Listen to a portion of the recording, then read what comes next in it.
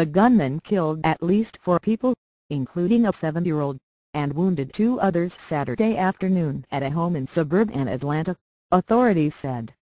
The shooter, whose identity has not been released, shot 6 people before he shot and killed himself, said Douglas County Coroner Randy Daniel. The 7-year-old, 2 adults and another minor were killed. 2 children sustained life-threatening injuries. Daniel told CNN that investigators were still trying to sort this out when asked whether the gunman and his victims were related. Sheriff's Chief Deputy Stan Copeland told CNN affiliate WSB-TV that in his 38 years on the job he'd never seen this many victims in one shooting. "Neighbors are in shock," he said.